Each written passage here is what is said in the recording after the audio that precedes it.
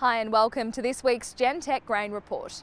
2018-19 winter crop harvest season is underway across many parts of the country. Historically good harvest values have seen many growers opt to cash their crop off the header this year. Yield reports coming in are tending slightly better than expected given the season. And while overall production is still expected well below average on the East Coast, this selling pressure has dented markets. Too early to have confidence in final production, especially given very low deliveries to the warehouse. The finding of 9 million metric tonnes of Chinese wheat stocks added to the downside last week, though a strong bounce was seen in Chicago overnight. The Gentech Grain Report, powered by igrain.